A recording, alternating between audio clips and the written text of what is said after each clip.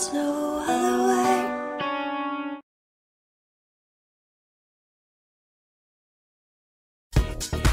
There's so much pressure to be thin. If you want to be pretty, you have to be thin. If you want to be successful, you have to be thin. If you want to be sexy, you have to be thin. Thin. Do you all use the BMI number for any reason? Mine said that I was overweight. Don't call people overweight. Over what weight? Over the weight that's good for them? Well, that's going to vary enormously among individuals. Who decided that skinny was beautiful? When did that start? Losing weight is something that has to be held up as like a lifetime achievement award. If you've lost weight, you've done something truly great.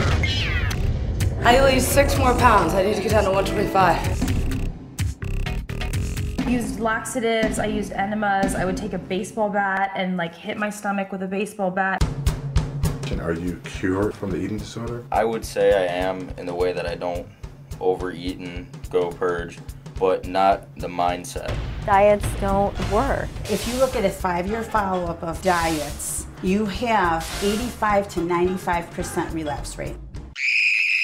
Once you go on a diet, after that, anything you eat, your body is just gonna be like, oh my God. What'd you have for breakfast? Eggs, bacon, link sausage. It's a buffet. So, That's not moderation. it's not? No.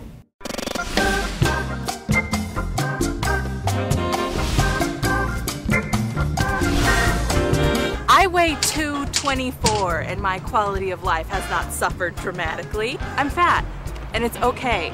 The notion that you can be obese and healthy is a fiction. To look at a person's body and say that person is sick because they're not thin is a terrible way of addressing the question of health in America.